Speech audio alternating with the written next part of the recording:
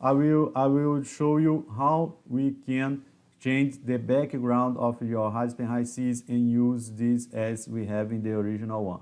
So I go to Files, to Options, and here I will Resource Options. So if I want to change my PFD background, just a moment.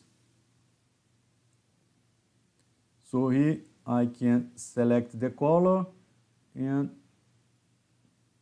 when I do that, my background goes to some kind of green.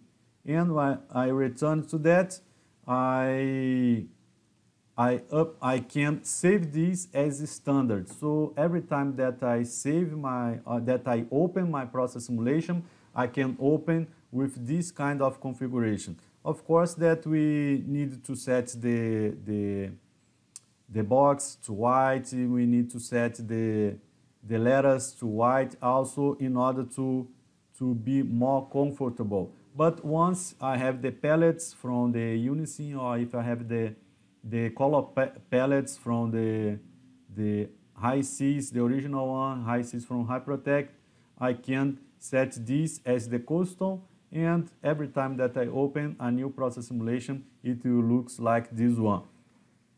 I prefer to use this way because without the white color, I think that it's more comfortable for the eyes. But you can use any kind of changes that you want to. For instance, let's return there, Options, Resource Options, and you can change the PFD operations, annotation, label tests. Let me change only this one to show you. Okay. So now the tests, all of them is on white, and I can save the preference set in order that every time that I open a new process simulation, the Aspen Hysys loads the preference.